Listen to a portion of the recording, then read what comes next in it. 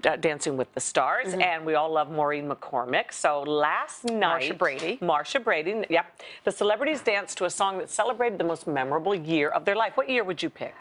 The most memorable? I think my most memorable year is yet to come. I think and my won't it be fun? I think it is yet to come. I like that. I believe in that. How about when is or was your most memorable year? Because I think my memorable years are pretty winding down. Winding down. Tick your talk. I think I had two, obviously, 1990 and 1993 when my children were born. I don't really remember anything or care about much that happened before that. I really didn't or don't. So anyway, she celebrated, Marcia did, 1985, the year she married her husband, Michael. And she gave an emotional interview. She revealed why she wanted to honor him last night. And she opened up about a lot of troubles that we didn't know that she had after the Brady Bunch. Take a look. She got in with, the rock and roll crowd and the music crowd, and it just consumed her.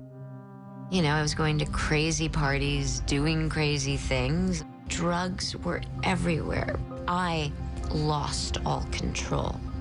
I did things that I'm not proud of at all. When my husband and I met, I had come out of a 5-year heavy cocaine addiction. My husband really, really helped save me from rock bottom. Wow.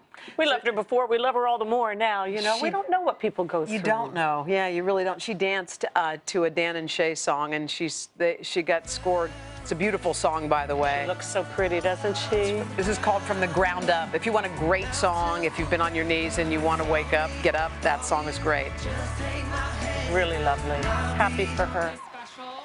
We are so quick to judge in this world we live in with, special social media. Yeah. I think about the storms I went through years ago, and how devastating they were when you're in the eye of the storm, and to have everything compounded by social media that is just so ugly and so easy for people to be cruel with anonymity. And it's just think before you tweet.